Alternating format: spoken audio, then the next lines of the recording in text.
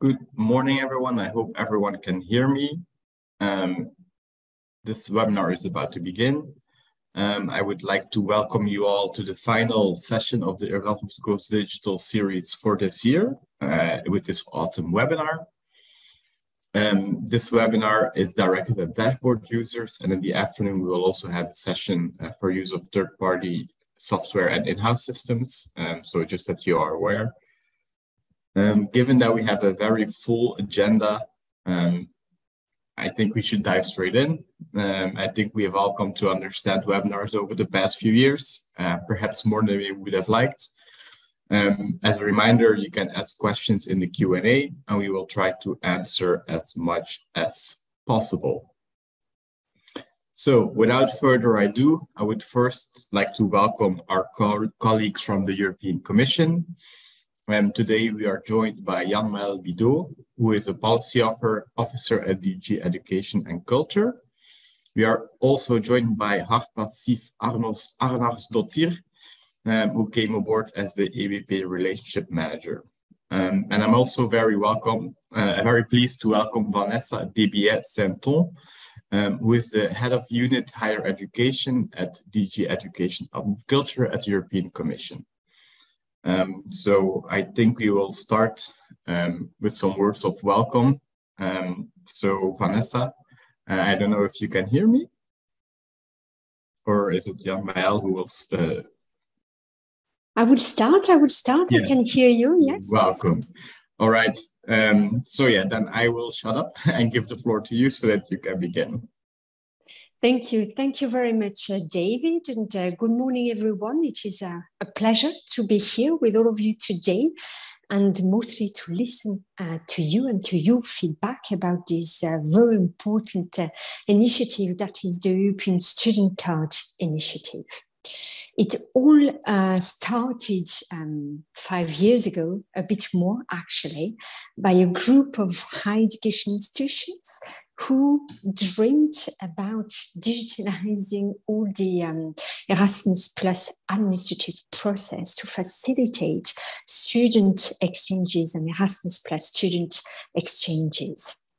And actually, following a research at that time, back then, it was quite supported by the higher education community with the objective to facilitate and simplify the management of student mobilities across Europe.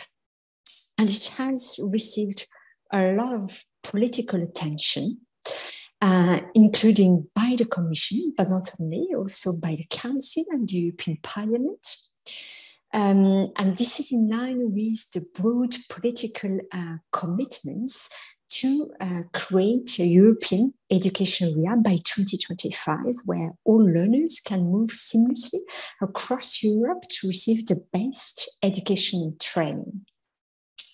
And in order to achieve this objective, it's always good to have pioneers, and this is what we expect from the European Universities Initiative, with the objective of organizing seamless mobility for at least 50% of their student body.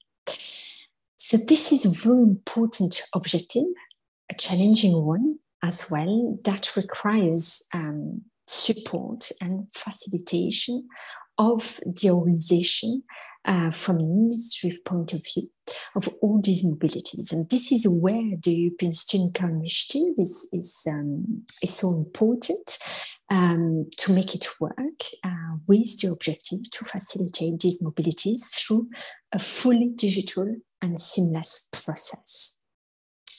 We have, under the French presidency, adopted European Council conclusions in April 2022, where the member states invite the Commission to work together with the higher education community to simplify this administrative process for higher education institutions, including through the further development of the European Student Card Initiative. So this is where we are, a lot of political ambition with this initiative. At the same time, we know that connecting more than 5,000 IT systems in the higher education institutions comes with a number of challenges. And that is why we listened to you before the summer to take stock on where we were, where the challenges and the difficulties were. And we have asked the EWP, the Erasmus Without Paper Consortium, to come up with an interoperability action plan, as we understood by listening to you that interoperability were the main challenging issues at that time.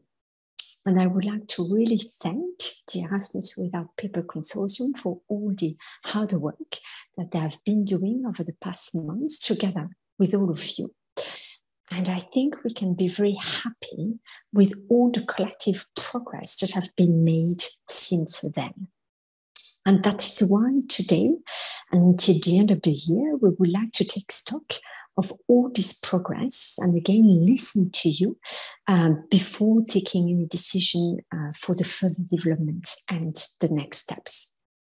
So, as I said, a lot of commitment and progress has been made thanks to all of you and to the EWP consortium.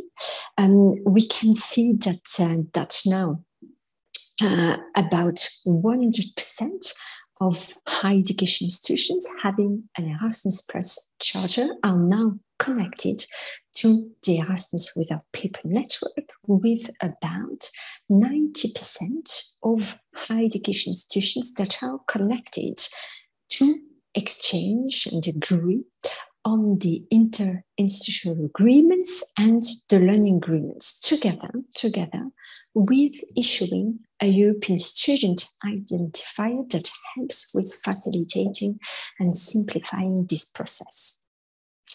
So as I said, thanks to this real collective effort, and here I would like to really thank all of you, we have almost multiplied by 10 the number of interinstitutional agreements and learning agreements that have been signed by all parties in a couple of months, so between July and October this year, which is really a great progress, because of course in this process of digitalization we are all dependent on each other. If a higher education institution is ready, it cannot still work before all its partners are ready.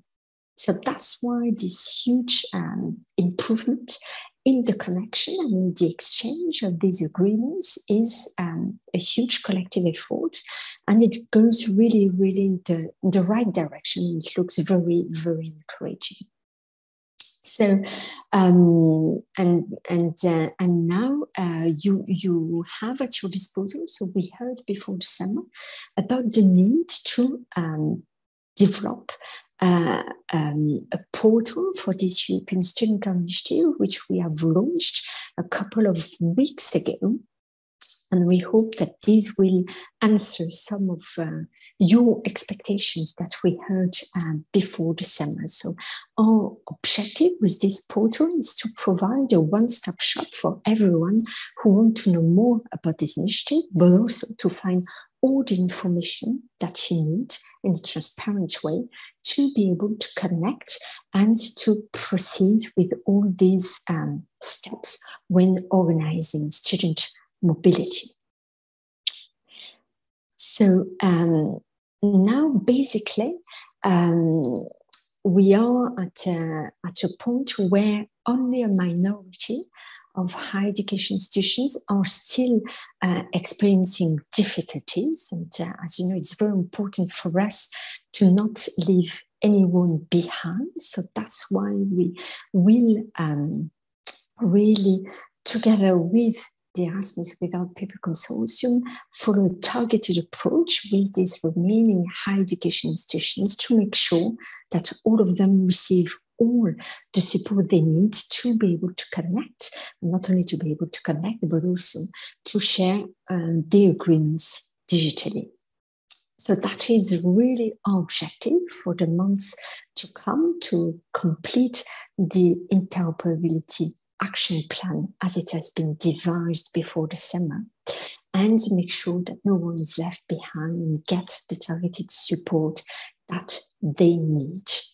And this includes a closer monitoring of some specific nodes to remaining ones that are still reporting errors. And you can find all this information available transparently on the portal to know what are your partners that are connected to systems that works and those that are connected to a system that is still experiencing problems.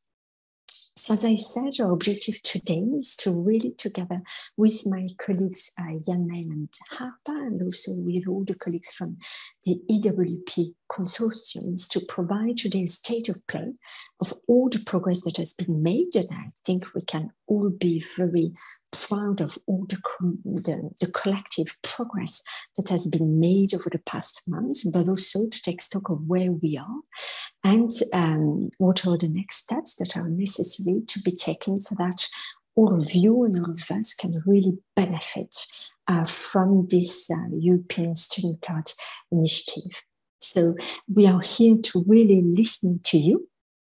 And we have now put in place a new governance so that all key stakeholders, including higher education institutions, have a say in the decision process for the next steps. So I will now switch to a listening mode and give the floor to my colleagues to provide you with this state of play. Thank you very much.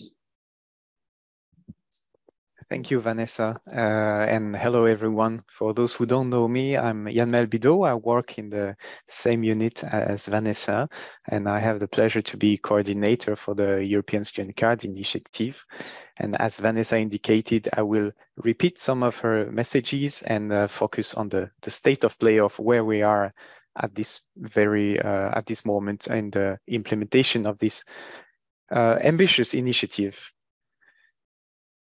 So about the digitalization progress, you have all heard that we have set this target for the end of the year to achieve full interoperability and transition to digital management of new interinstitutional agreements and learning agreements.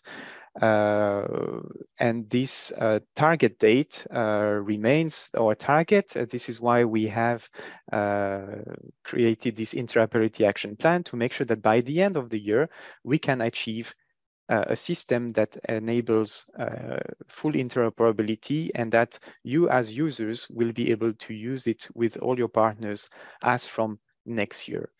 Now, the question is very often raised of what happens to those agreements that were concluded on paper or via emails before the end of the year. Well, the answer is that they remain valid for the duration for their validity duration, and we know that institutions will need time to transition these agreements that were concluded on paper or on email to digital ones.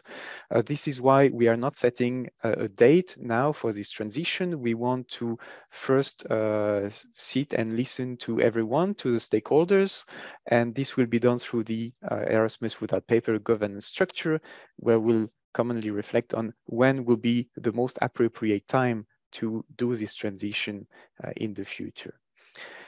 In 2023, we really want to focus on solving the remaining technical issues in case some higher education institutions still experience problems despite the interoperability action plan with their mobility management software or with issuing the European Student Identifier, for example. And for that reason, since we really want to focus on providing support to the users, to the higher education institutions, the Erasmus Charter monitoring will also focus on the efforts made by the higher education institutions to try to exchange digitally. And as Vanessa mentioned, nearly 100% of higher education institutions are connected on the network, which is already a very good sign of efforts that were put into this. And national Erasmus plus national agencies will be asked to focus on providing further guidance when needed, when higher education institutions still face some difficulties. So the focus will really be on providing assistance rather than punishment, if I would say, and this is not how we see things. As Vanessa already mentioned, the result of the action plan can already be seen. This is very promising. We have an enhanced service desk that is operational and that you can contact for your questions, for your issues. We're conducting also proactive debugging in line with the interoperability action plan. There will be details about this effort that will be provided in an assessment report that is to be presented very soon. We have just finalized the report, so it will be ready to be published in a very short time. We also want to have more structured stakeholder consultation, cooperation, because we believe this is key for the system to function in the most efficient way. This is why we have set a new governance structure in place. This is why we also have these town hall meetings for an open dialogue that 2 of them were already had this year with quite high participation, where everyone can come and ask any question they may have for the Erasmus Without Paper Consortium or for representatives of the European Commission. We have Erasmus Without Paper mandatory business requirements for agreements that are ready and that will also be published very shortly. And we have hired 3 relationship managers that have for main role to follow closely the implementation of third-party software providers, in-house systems, to make sure that no one is penalized by the fact that they cannot connect to partners using different systems that may not be working as well in the network than their own. When it comes to the future and moving forward together, it's, as Vanessa already mentioned, we have not set target dates now for implementation of nomination of transcript of record in Erasmus Without Paper. Why is that? Because we think it's important to take into consideration your views, that it's important to take into consideration implementation in the ground, and make sure that if there is any timeline that is to be set, it actually is co-created with the stakeholders, with the users, so as to make sure that the system is fit for purpose when institutions are asked to use it. And this is also why we want to conduct more robust testing beforehand, and that will be carried out before confirming any indicative timeline within the governance structure. We will set a new priority actions to follow the conclusion of the action plan, and they will be formulated together again with the governance structure. And we aim to have several sessions at the AIE conference with an EAC stand. Hopefully this will be a good forum to exchange information, have direct contact, exchange physically also with you, with higher education institutions, and discuss together on the future of this initiative. Vanessa already mentioned it. We have launched an information portal. We heard the feedback that sometimes information was hard to find or located in different places.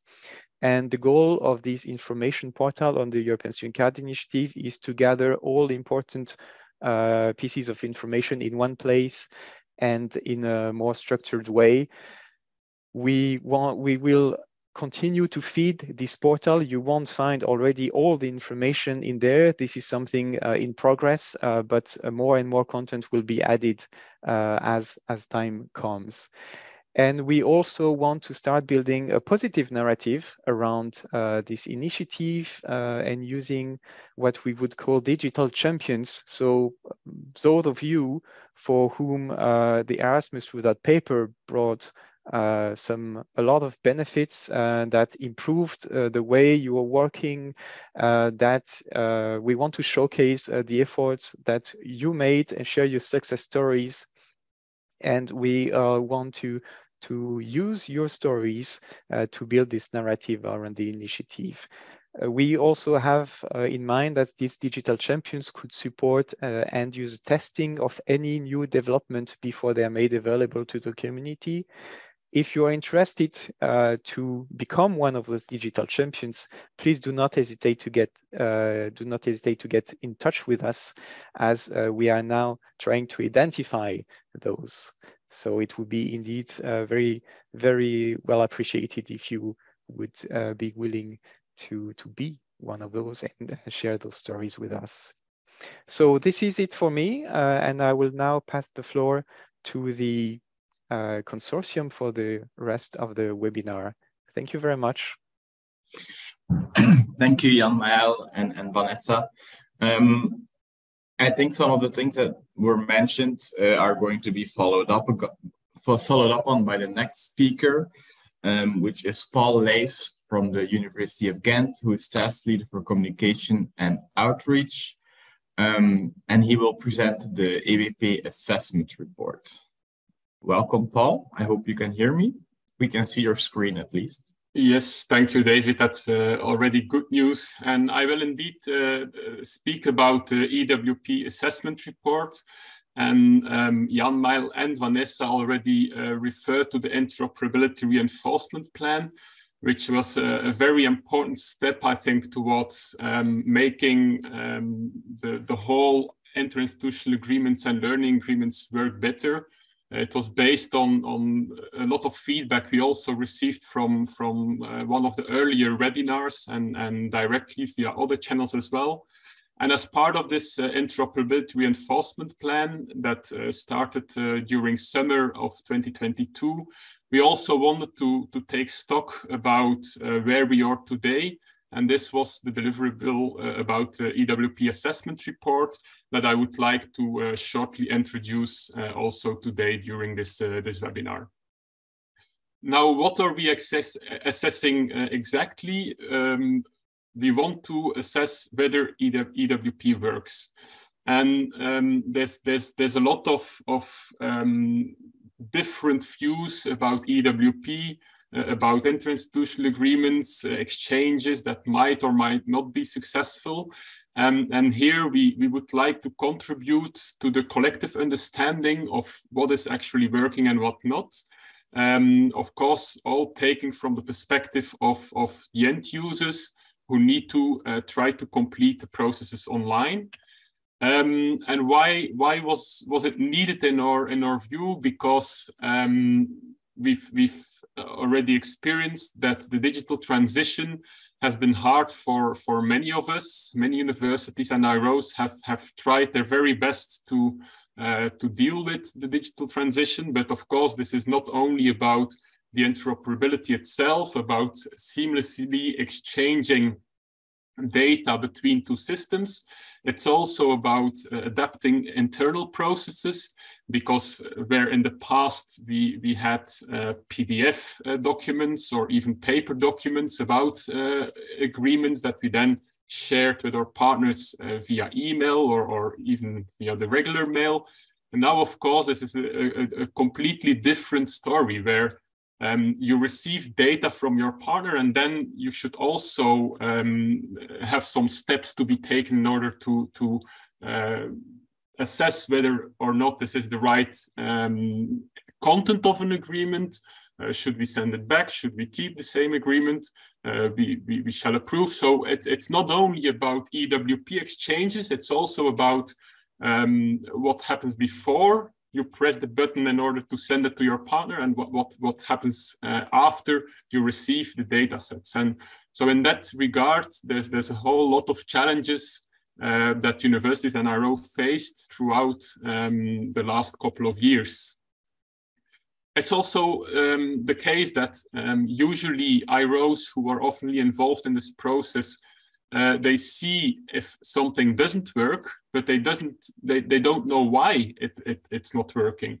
You can compare it with a water pipe leakage, where you can still get water out of the tap, but somewhere there might be an issue, and you need a plumber or some expert in order to find out what's actually happening. And I think here it's a bit of the same situation. You trust, or we need to trust that once you complete the process internally and you want to send data over to EWP, you need to trust that the data is also well received on the other side. And that's one of the important issues we faced throughout the last couple of months, and that also the interoperability reinforcement plan was created for, in order to make sure that IROs can trust the system, as it were.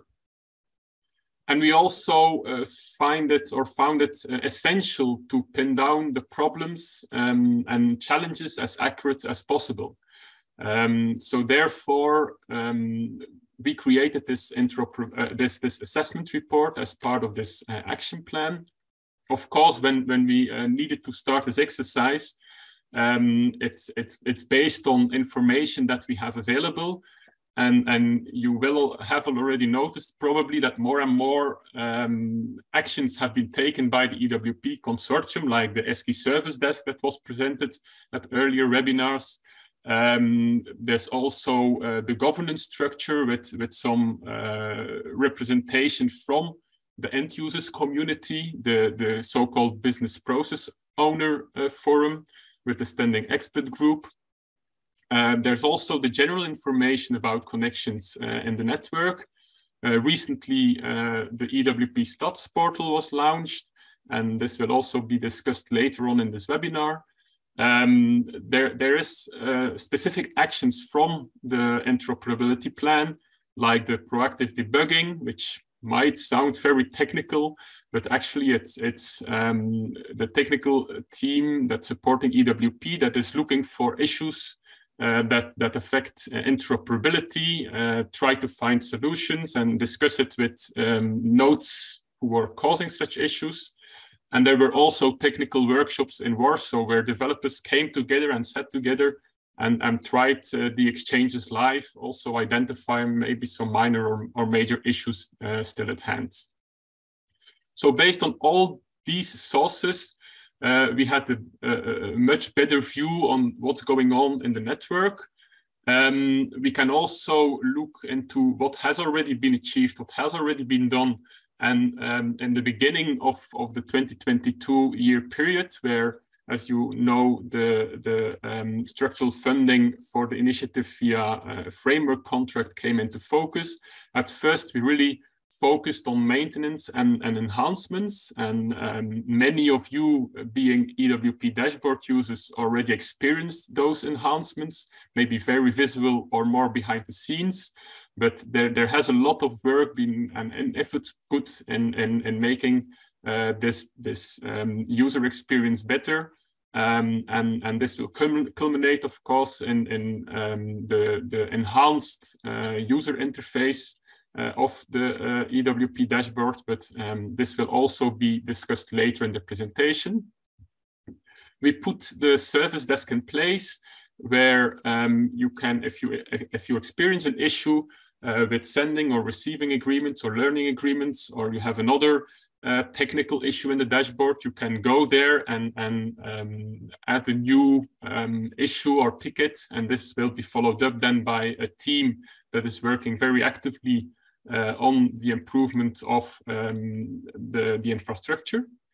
There's also more intensified technical testing from the EWP dashboard team, which is the reference implementation in EWP, by the way, that is completely in line with the technical specifications. And here we also are in a position to be open to newcomers who would like to test their implementation, whether it's compliant with the specifications as well, but also those that were already part of the network. Retesting has been taken care of in order to improve this whole interoperability ecosystem.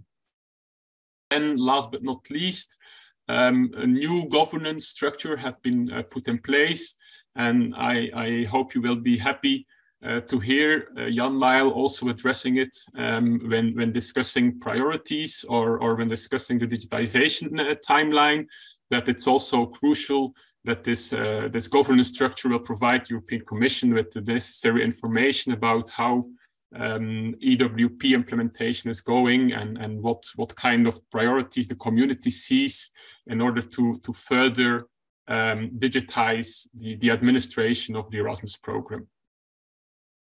From May until June, we started defining the plan that has been addressed already several times. And there was also a very, very interesting finding about the issues in terms of interoperability that were more affecting interinstitutional agreements than learning agreements. When it comes to learning agreements, based on all the sources that I mentioned on one of the previous slides, we didn't find any major blocking interoperability issues with the majority of the nodes in the network. Although we still face a number of learning agreements not being completed, but at least the data exchanges when it comes to EWP seem to work. So it would be also interesting to zoom more into why is the completion rate maybe a little bit lower. Of course, sometimes a new learning agreement is created and shared, and so this is the kind of issues we further need to zoom into. But at least from the interoperability perspective, they seem to work much better than for interinstitutional agreements. It's also it also became clear from the proactive debugging that most of the blocking issues were connected to interinstitutional agreements. This proactive debugging took place from June until today, October onwards, and it will also we will also continue doing this exercise in order to try to identify blocking issues in the network. And I already mentioned the technical workshops that were also important to take stock of the situation. Now, how far have we come? I think Vanessa already indicated the very large percentage of higher education institutions that is already connected to EWP.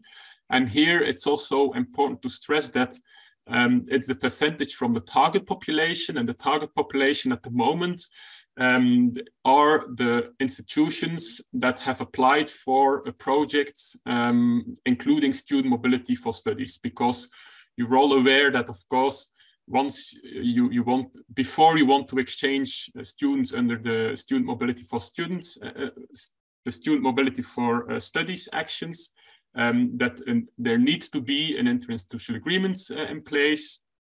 Later on in the process, also a learning agreement is a mandatory element in this whole exchange process. So that's why it's important to understand that from the target population, so we're almost at 100% institutions connected. If we look into the specific processes of interinstitutional agreements, we're above 95%. For learning agreements, we're at almost 90% of those target population institutions connected to the network. It's also worth mentioning that more than 90% of the higher education institutions are issuing already a European student identifier. And of course, it goes without saying that this is a huge achievement from the community. It's of course you who did all the efforts in order to get connected and to get starting exchanges. But from the assessment report, it's also very important to understand where are we from this perspective. Also, work have been carried out in order to solve some issues. For example, when it comes to cooperation conditions per interinstitutional agreement, this has been solved. It's something that affected thousands of agreements and institutions, and I hope, especially also as dashboard user, I know that this has caused a lot of issues for you when your partner was creating separate agreements for incoming students, for outgoing students, for incoming staff, for outgoing staff, and now at least this is more taken together in terms of agreements. So I hope this is also a relief from the number of agreements in the dashboard, and that you can continue working with not with those separate agreements, but with more consolidated agreements. We also saw a considerable increase of interinstitutional agreements and learning agreements completed over the last 3 months. and also an increasing number of third-party providers being able to successfully exchange EEAs via the network. And I already mentioned the learning agreements, that here the interoperability issues are less pertinent, and also the numbers are increasing rapidly. However, there are also still some challenges, especially regarding interinstitutional agreements. In spite of the progress we saw during the last couple of months, we still face issues. And at the time of publication of this report, one of the findings is that 5 providers out of 16 do not yet meet interoperability requirements. The technical testing and the contacts that we have already indicate that one more provider needs to be ready very soon. And of course, we continue working with all providers in order to achieve this goal of seamless data exchanges also for interinstitutional agreements. The most affected countries are Belgium, the Netherlands, Germany, and Austria. Here, our threshold was about 20% of institutions that are working with one of the providers that are not yet fully compliant in order to exchange interinstitutional agreements. At least it gives some idea about where exchanges should happen seamlessly, which is also the case, for example, when you exchange with another dashboard user. It's also important to stress that the EWP team has identified key steps and solutions in order to overcome those challenges and the fact that we are not yet seamlessly exchanging with some implementations. And this, of course, has also been shared with the concerned providers. But it also means that we have good hope that in the time ahead of us, that we will vastly improve the IAA exchanges for more than 80% of the affected higher education institutions. Of course, this is with a small asterisk that the affected providers need to make some improvements and implementations. And this also doesn't happen overnight. Of course, we are all aware when speaking about technical issues, we need some time in order to solve them. It's also clear from the consortium perspective, also from the perspective of the European Commission, that decisive action is needed regarding the 320 higher education institutions that are currently connected, but their provider cannot ensure an adequate exchange of interinstitutional agreements data. This also affects many other nodes in the network who are exchanging with those 320 higher education institutions. And in order to discuss what kind of actions that we are working on, I would be pleased to pass the floor to Harpa, who is the relationship manager working at the team in EAC and also part of a consortium, to also discuss this a little bit, because she will be the main gateway, I would say, between the consortium commission and also the third-party providers. Yes, thank you so much, João. Thanks for passing the floor to me to discuss this very important topic. I'm very pleased that thanks to the action plan and the assessment report, we can now really pinpoint what are the affected nodes and which institutions are affected. Even though it is a minority of universities that are facing this problem right now, the multiplying effect is enormous, and in the end, it affects all of their partners. So it's very important that we now focus our efforts until the end of the year to ensure that those universities are also using a correct implementation of EWP. And then equally important, or if not more important, also make sure how can we avoid that we enter this situation again with any further add-ons to the system, other business processes that we want to support in the future. So how will we do this? Well, as it has already been mentioned by several colleagues, we've had technical workshops. We have a technical forum where we're discussing with third-party providers and technical teams inside universities so that we can find common ways to solve any remaining technical issues. And then we are putting in place a team of relationship managers. Actually, we will be 3 colleagues in total that have been given the role to, based on the latest data, set up a list of priority meetings of universities and third-party providers that we will discuss with to make sure that the problems are solved and the implementation is correct and it answers the needs of the end users. Here, I think what is very important is that the relationship managers all have background in mobility coordination. So in fact, we are the end users that can provide support in terms of ensuring that the implementation really fits the needs of universities. And it is being truly compliant with the interoperability requirements.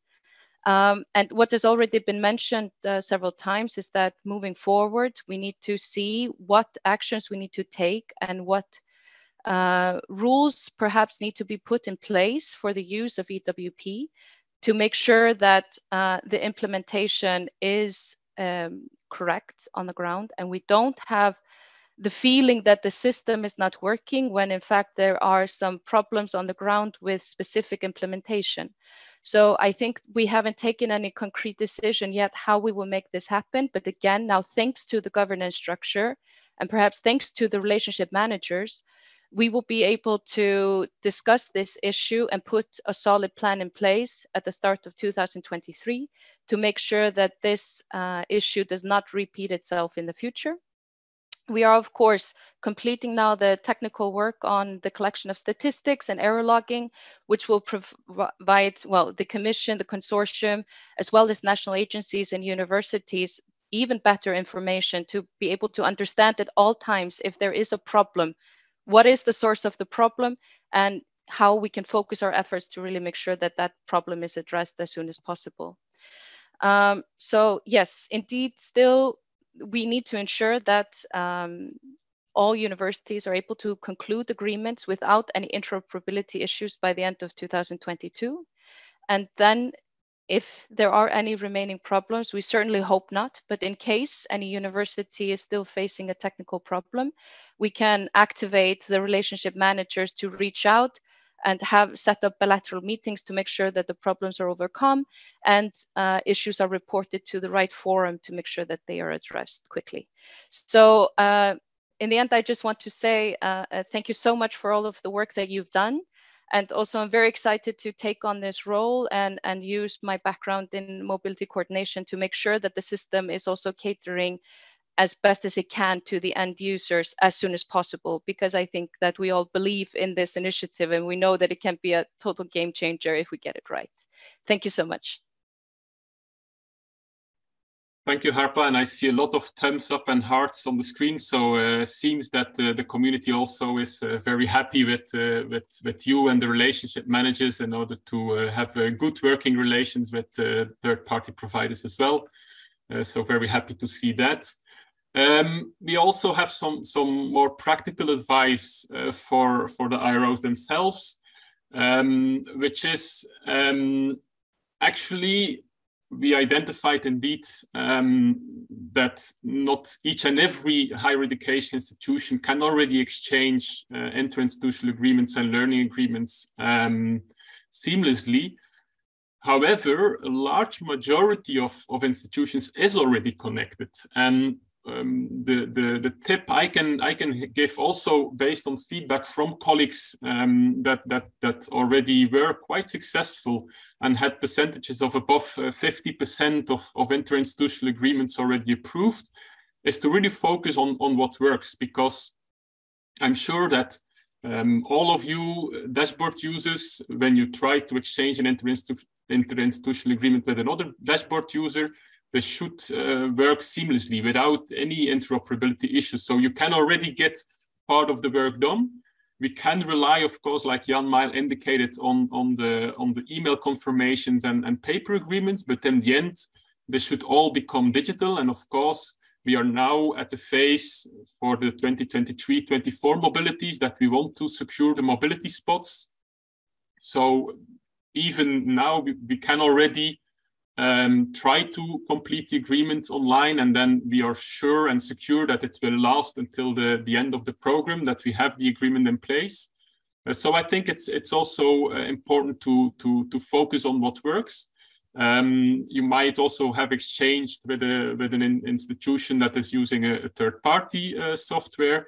If this process works well, it will probably also work for other institutions using the same software.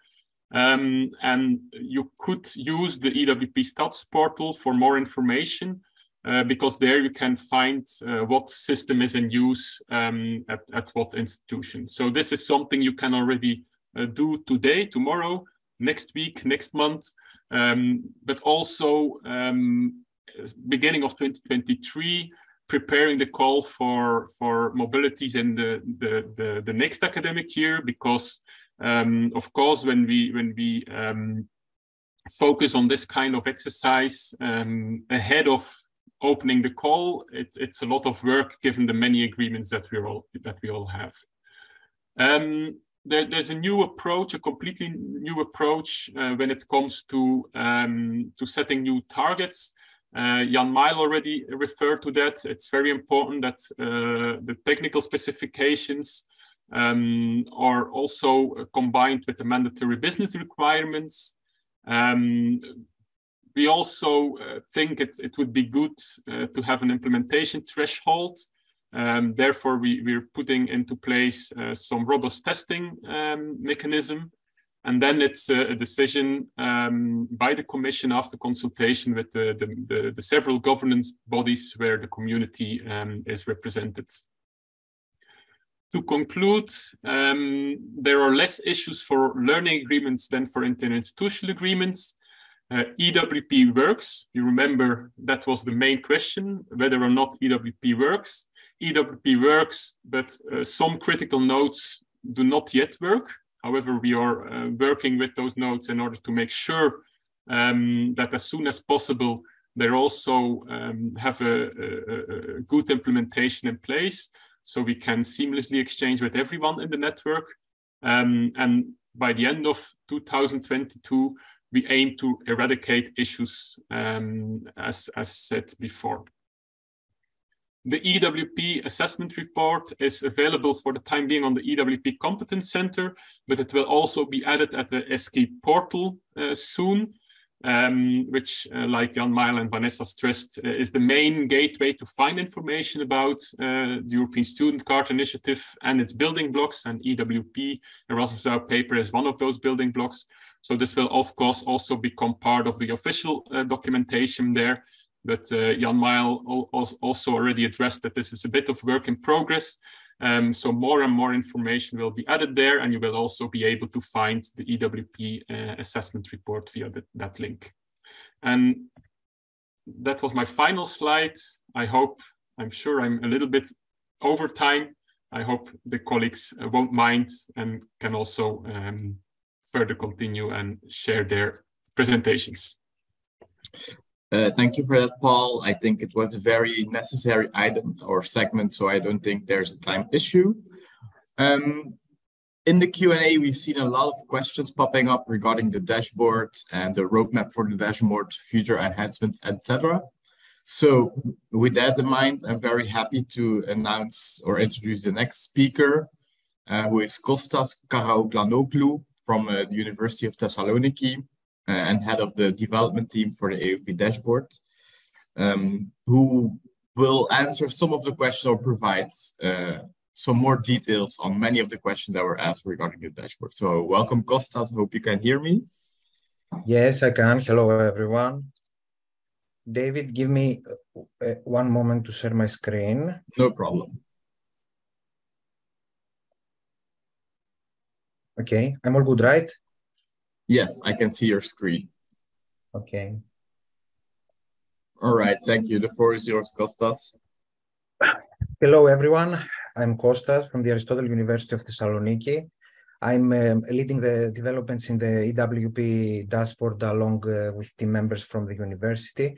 I'm here today to share a progress update on the developments of the EWP dashboard and follow up on stuff that I've presented in the previous webinars. Now, before going into the details of the progress update in the EWP dashboard and then share some good news about the timeline for rolling out UI and UX improvements, I would like to start in a kind of an unorthodox way and pinpoint other work that the consortium has done in the ecosystem, but this work is also really very relevant to the EWP dashboard users. The European Student Identifier. There were also other speakers that have lightly touched upon the issue in this webinar.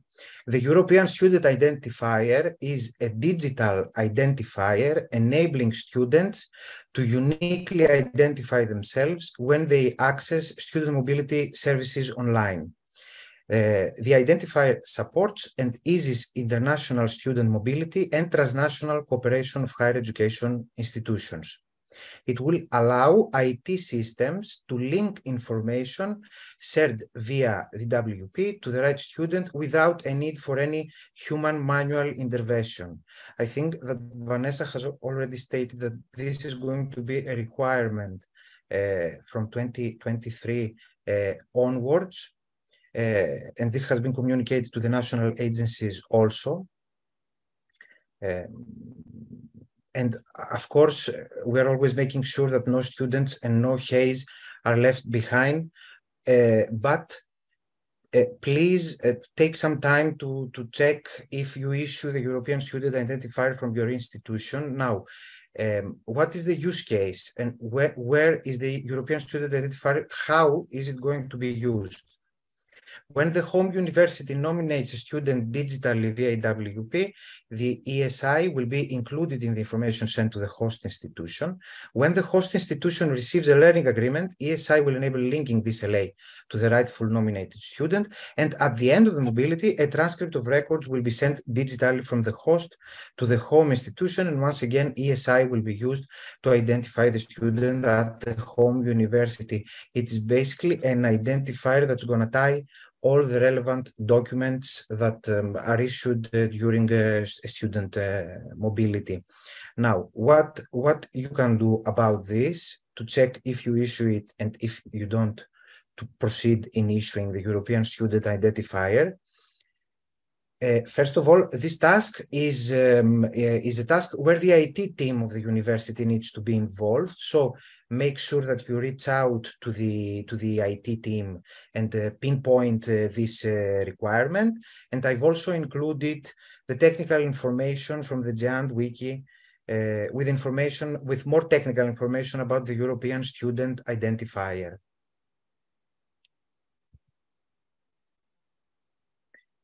The EWP admin role.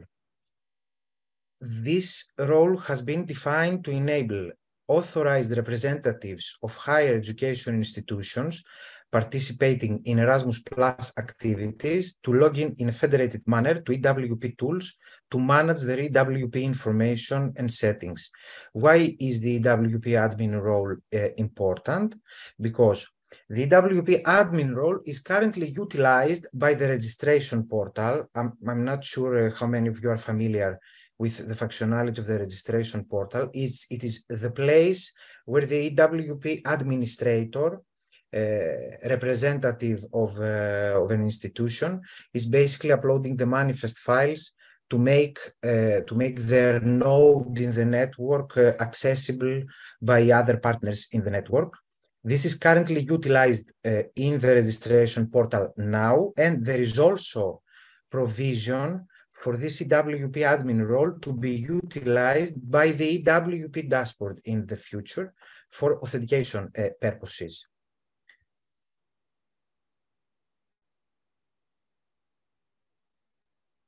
Now, again, this task is a task where the IT team of the university needs to be involved.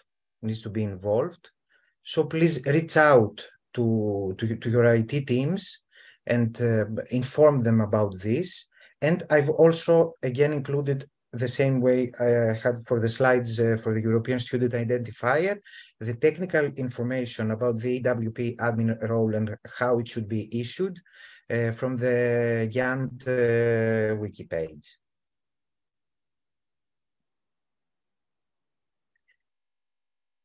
The EWP stats portal, which is also, it should be very interesting from an IRO's perspective. It provides stats, info, and useful insights for the data exchanges in the EWP network. Its URL is this one, stats.erasmuswithoutpaper.eu, and I don't know if I have some time to actually go and browse a bit in the stats portal and showcase some of its functionality. David, I think I'll go for it.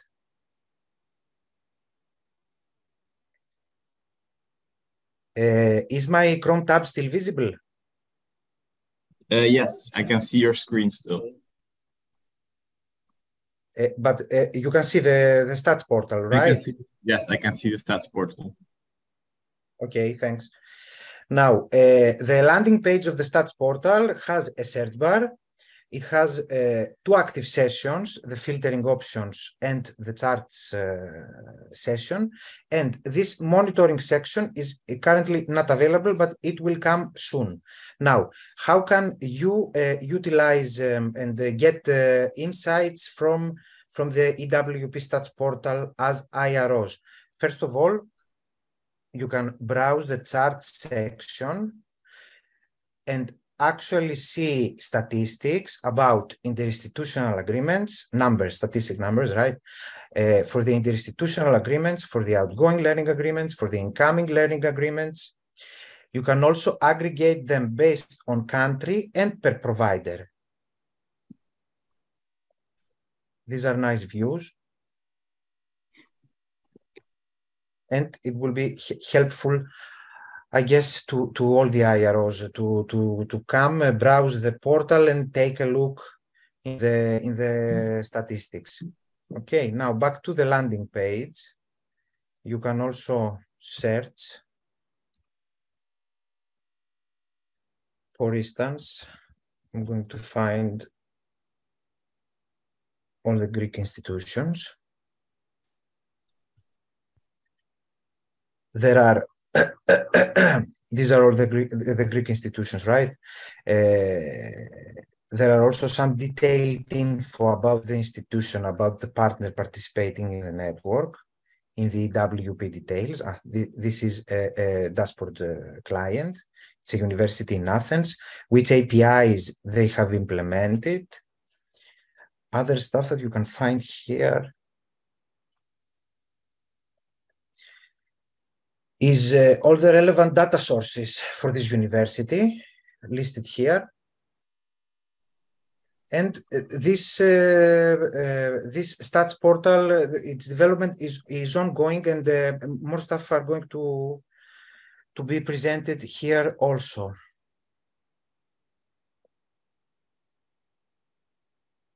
Back to the presentation. Now, let's drill into details about EWP dashboard developments. We have a major ongoing task of maintaining the EWP dashboard services. And what does this mean? This means that we are ensuring that the EWP dashboard connector is the component that handles the exchanges via the EWP network, is functional and operational, ensuring a smooth exchange of data in the EWP network. Considering the EWP dashboard's magnitude in the network, we are working relentlessly in keeping with the responsibility of being the reference implementation. What does this being the reference implementation entails? We are basically facilitating testing procedures with all the other partners in the network. The EWP Dashboard is the primary testing partner when implementations of third-party providers or in-house solutions wish to test the EWP network exchange. Testing, as I've previously stressed in other webinars, is vital to maintain an adequate level of quality in exchanges in the EWP network, to avoid problematic nodes and implementations entering the network, deteriorating the quality of exchanges.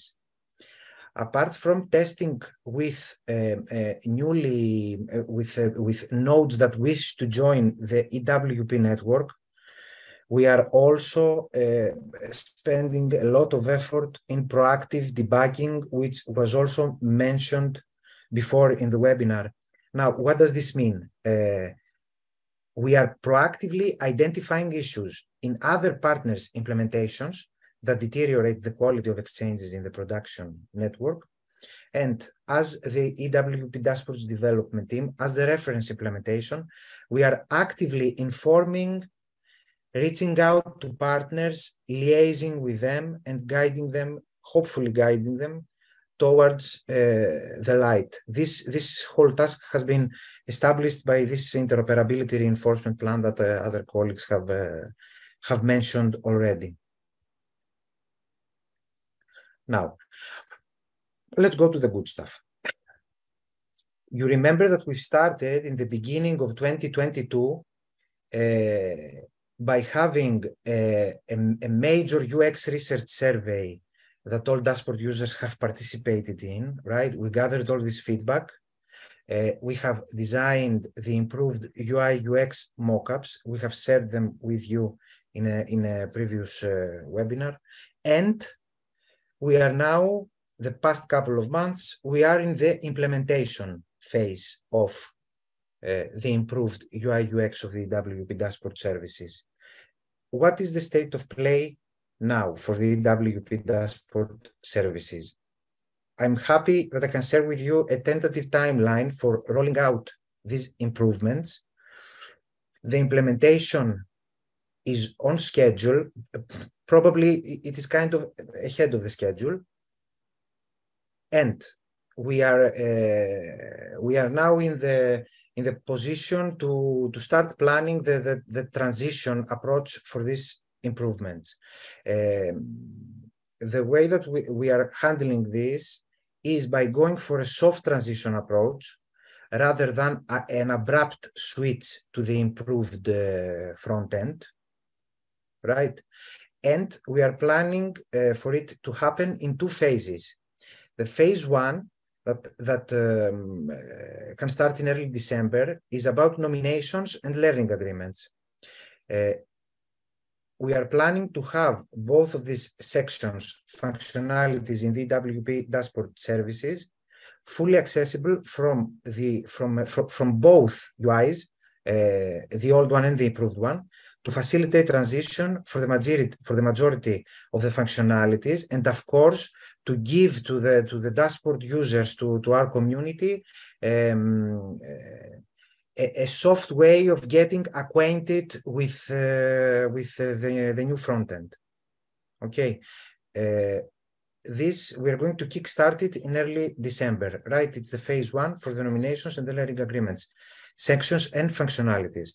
Now for the phase two, which is planned in the end of December, there are some technical constraints and structural changes that make this dual environment approach that we are taking for the nominations and the Leys, make this soft dual environment approach technically challenging. What we plan to do there is consider a feedback phase after phase one, right? And the new IIA UX and functionality will be available directly on the new environment. So you will have in phase one some time to get acquainted with the new front end and manage nominations and learning agreements. And as we move closer to the end of the December, right, we are going to switch to the new environment for the IIAs. This is the timeline for rolling out the improvements. thank you very much for the attention. Thank you, Kostas, for the presentation and for the updates. I think it was welcomed by many, given the many questions in the Q&A. Hopefully, David, I managed to answer some of the questions in the QA section with this presentation. Yes, I think you did. And people can always still submit IDs, request features, or follow up via the service desk. And luckily, the next item is an update from the service desk. And I'm happy to welcome Michalis Zannetos, who is an IT member from the service desk, and he will provide us with some updates on the service desk's functioning. Michalis, one of the things that I saw popping up in the Q&A a lot was people wondering about the response time when they submit a ticket. So maybe besides the presentation, that's also something that you can briefly explain to the many viewers. Can you hear me? Yes, of course. Thank you. All right, I welcome David. So my name is Michalis Zannetos. I'm a member of the ESCI service desk, and today I will present you with some recurring tickets that we are facing. So wait a minute. I'm a member of the ESCI service desk, like I told you. There are three main colleagues, Vicky Penopoulou and Maria Chrysovergie, and Corina Labredo. So as you may already know, we provide support and resolve issues related to the dashboard application, the OLA application, the Erasmus Plus app, the EWP network, authorization and authentication issues in general, and EWP interoperability issues. These applications and services are supported by the ESCI service desk, found at support.erasmuswithoutpaper.com. By choosing non-student issues, allows the IRO to receive support if you are facing difficulties and need assistance in technical problems, example, OLA or IAA issues.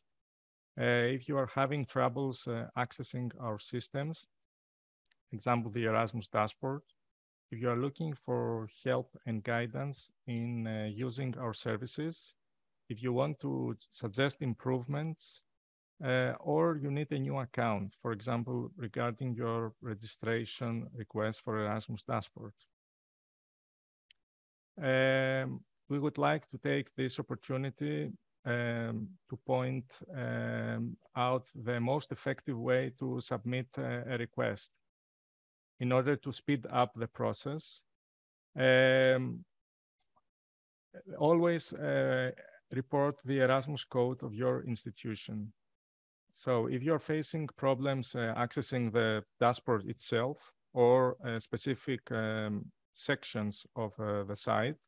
Right, Michalis, we have a very tight agenda, so maybe you can have some time to look and we can move on to a next item. Because we have shared a lot of information today and a lot of updates, and as you know, we value also a lot your input. I think we have prepared a short survey with some questions regarding the many actions that we're taking over the past month and the course that we are on, that we would like your input in. So I think I can request support from Yann-Mael Bideau from the European Commission again to provide some input on the idea behind the questions and the rationale, and then I can prepare the poll in the meanwhile. Thank you. Yes, indeed, we have prepared a little poll for you with 4 different questions. We know that obviously everyone attending the seminar is very interested in the topic of digitalization and Erasmus without paper. Everyone is very committed to make this initiative a success. And you have heard a lot in this presentation that we want to listen more, we want to co-develop this initiative with you. And this is also why we want to show you that we value your opinion as end users. And this is why we like to hear your views on a set of 4 different questions that I believe will appear here exactly. So based on everything you have just heard, we invite you to reply to these 4 little questions and give us our feedback on the different aspects they cover. So I'll leave you to answer the different questions. While we allow people some time to answer the questions, I can also respond to some of the questions in the Q&A, asking if the presentations will be available and if the recording will be available. As always, there will be an article published and shared with everyone where we will also attach the presentations. And we will also, the recordings of the webinars are always available on the ESCI YouTube channel. I don't see where we are at with the number of answers that are provided in the poll. Yes, 40% of participants has answered up to this point. I think people are taking their due diligence to go over the different questions.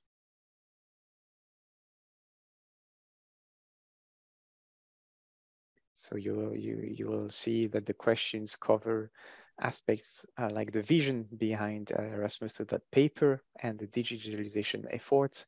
It imply the activities and the action taken, the interoperability action plan, the need for a more control or rule-based EWP network, and the effort for digitalization and the need to further facilitate the work of everyone in this context. David, I would like to report that I'm ready to continue the presentation if you want. All right. I don't know if we can do a presentation and a poll at the same time. I think we can close the poll at the... The numbers are still going up. I think we're at around 60%.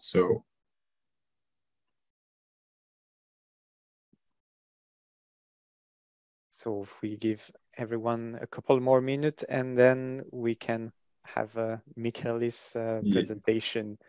Yes, Michalis, maybe you can already try to share your screen and set it up. Thank you, Yann-Mael, for introducing the questions.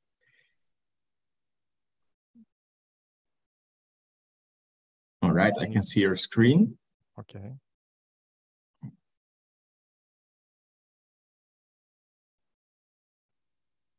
All right, thank you everyone for answering the questions.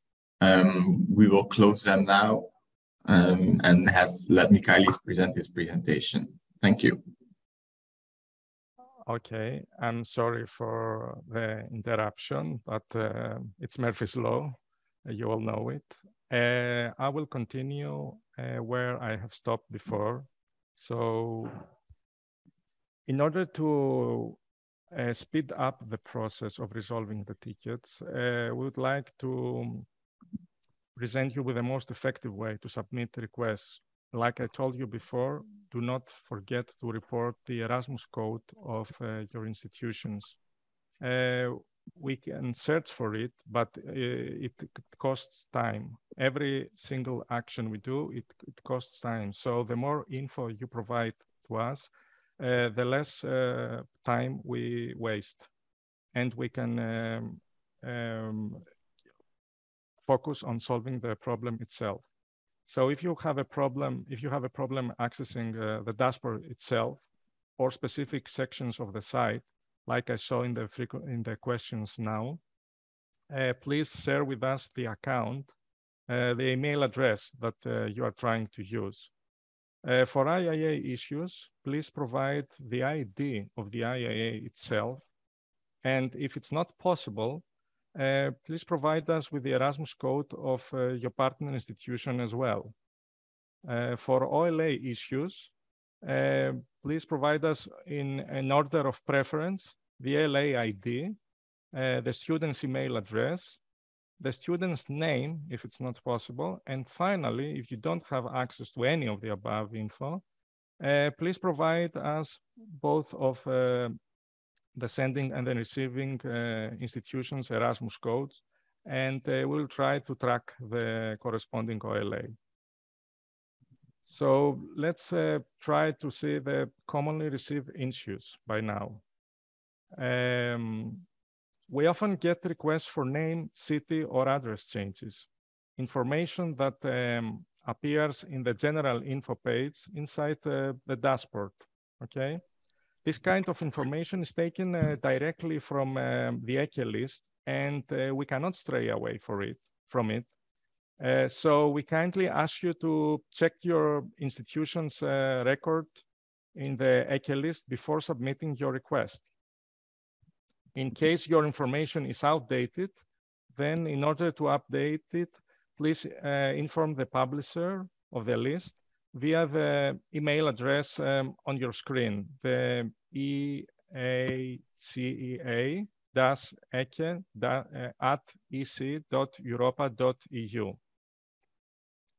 Another common question regarding the IIA list is how you can organize your IIAs in order to find the one that you are looking for. The status filtering option, as well as the partner Hey Erasmus code drop-down list, have been improved upon your suggestions. The Erasmus codes are now in alphabetical order. You may combine more than one filters for more specific results. For example, you may search for the IIAs that have been exchanged by a specific partner institution during a specific academic year. Or you may see all the pending IIAs whose status remains in approved by you. You can combine filters however you want. One common issue is missing LAs from the institution's outgoing or incoming students list, okay? So in order to understand why this behavior is happening, we should describe the negotiation flow of an OLA. First, the student signs the OLA. Then the IRO of the sending institution signs it. And lastly, the IRO of the receiving institution signs it. If at some point an IRO rejects the OLA, it will return directly to the student, meaning that it will disappear from the IRO's side. For example, let's say that a student signs an LA, I'm sorry. Then the LA appears in the section of the sending institution, okay? So if the IRO of the sending institution rejects it, it will return to the student in order to correct it. And consecutively, it disappears from the dashboard, okay? It will reappear to the sending institution only after the student has re-signed it. If it will appear to the receiving institution side,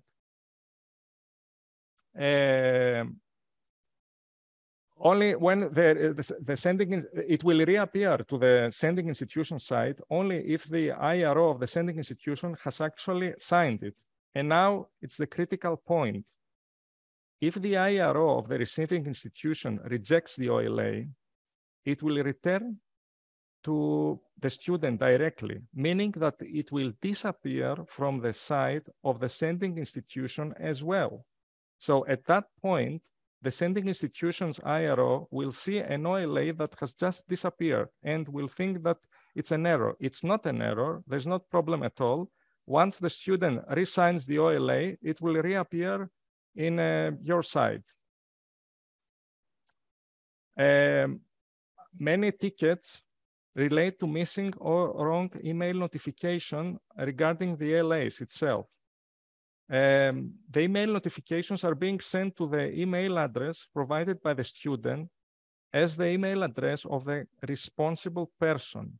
In case the student does not fill correctly the above email address, you won't receive a notification, or even worse, you will receive an irrelevant one. And you will think that you will have an LA, but you will not find it.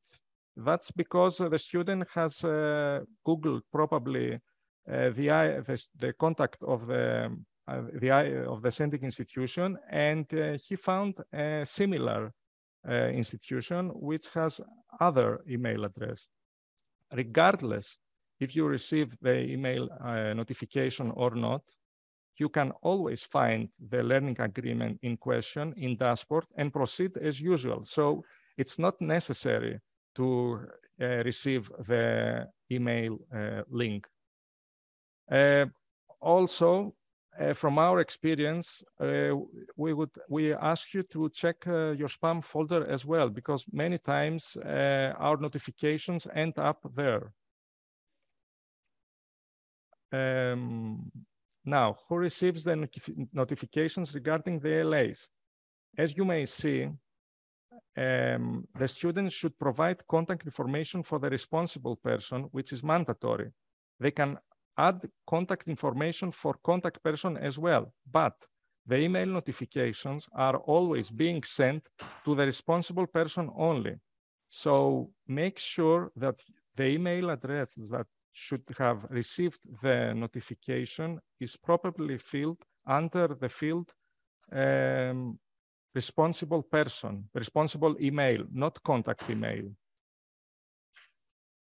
Another common problem that users are facing regards the default institution's data inside the IIA. In order for your institution's default IIA data to appear inside IIAs, you have to go to the EWP settings page and save yes to the second question, which says, do you agree that the dashboard represents represents your higher education institution in the EWP network to exchange the static info for interinstitutional agreements with your partners? And I should point out that this problem is not mandatory for the signing of the IIA, which means that the signing process of the IIA may proceed as normally, and you may change the setting afterwards. Quite often, dashboard users face difficulties editing an IIA or submitting the applied changes. Okay, you should confirm that all required fields have been filled in before trying to move forward to the next page.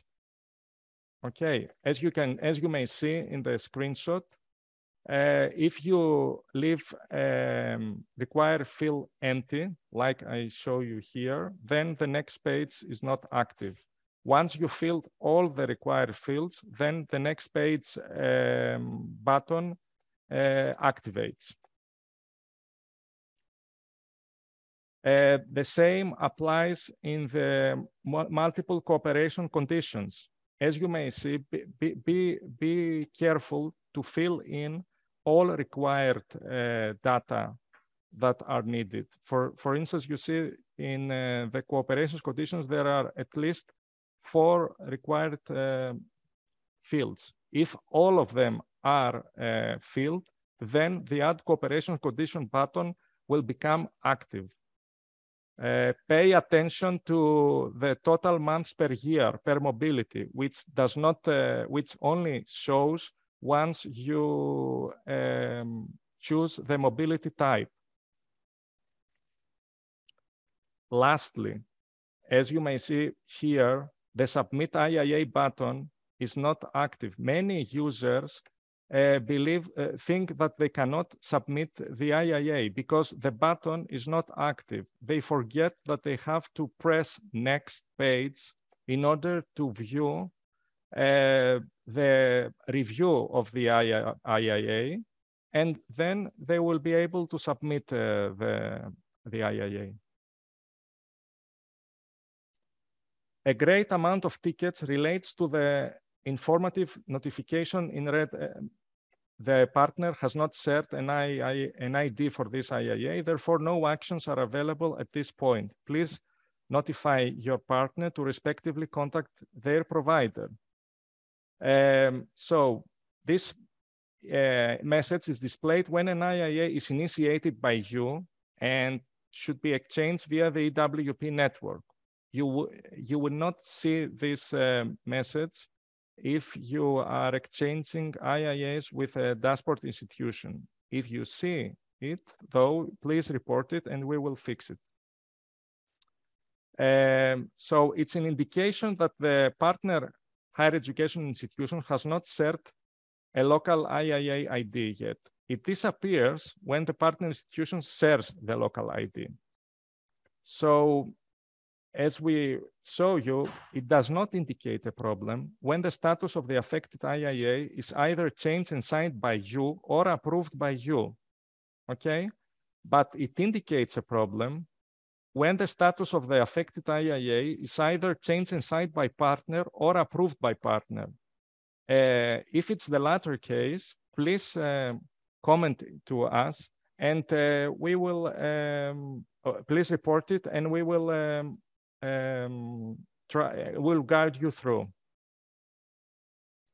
Should you consider it an error message?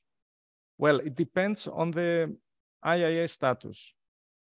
It should alert you only when the partner higher education institutions has handled the IIA and it's your turn to review the IIA again. In such case, you won't be able to successfully continue the sign process, even if the edit and view and sign option seem available. Unfortunately, it's not a problem that can be solved on our side. So these cases, we kindly ask you to inform your colleagues in partner HCIs accordingly. So that's it. Thank you for your time. I would like to ask you a favor. When you are, in order to speed up the process also, please break the tickets into smaller ones. Do not create an enormous ticket having all the problems that you have because it's difficult to handle it. If the ticket breaks in smaller tickets, then we can work in parallel with my colleagues.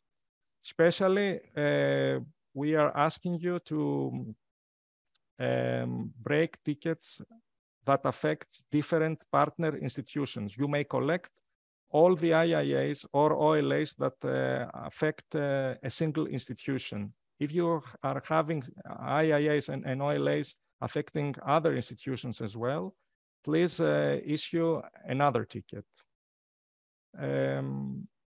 That's all. I don't know if you have any questions or not. Hi, guys. Only the one that I asked in the beginning regarding what's the standard time in which people can expect a response to their ticket, like in how many days usually it happens. We try to respond, the first response, we try to keep it under 2 days. And the resolution of the ticket, unfortunately, it's not, it doesn't depend on us only because most of the tickets that needs a great time affect third-party institutions as well. So we have to, the communication is kind of difficult, but now that we have enabled a new function in the portal, we think that we would speed up the process. That's it, that's the answer. All right, thank you, Michalis, for the presentation. Thank you also. Right, I'm going to close the poll and I think we can briefly share results as we are already over time. I think you should now be able to see the results of the poll, everyone. We would like to thank everyone for voting for the poll, and I think the feedback on these questions is very important to get a feel on how things are interpreted, how do you consider things are going. I think we will also, given that I see a lot of questions in the chat regarding the service desk and requesting the email information, we will share that as part of the follow-up of the webinar. And as always, you can still find a lot of information, as mentioned, on the new ESCI portal, and as well on more specific items on the wiki pages. So I would like to thank all the speakers for coming today. I think it was a very informative meeting. I think that you can see that we have been taking many actions over the course of the last months, that on specific parts we are making progress. And I think that's kind of the message I want to send today. You can also expect us to keep pushing out articles and communications. One thing that, as mentioned by Yann-Mael and by Vanessa, are the digital champions and examples of best practices. So there's much more that you can expect for us over the coming months, and we want to thank you for being here. I know it's very, very early, but since it's the last webinar of the year, we want to wish everyone also a happy end of the year period and a good over the coming months. So thank you, everyone, and see you next time.